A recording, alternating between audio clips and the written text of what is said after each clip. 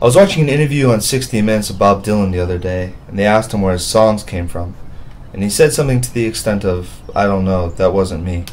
At first, I thought he was in denial, but maybe what he was saying was something more philosophical.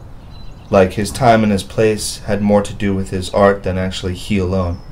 They say art, all art, is meditation because you're lost in the moment of the thing. When I do that here, in New York, things come out different. Sometimes I'm in the middle of it, I feel my arms vibrating.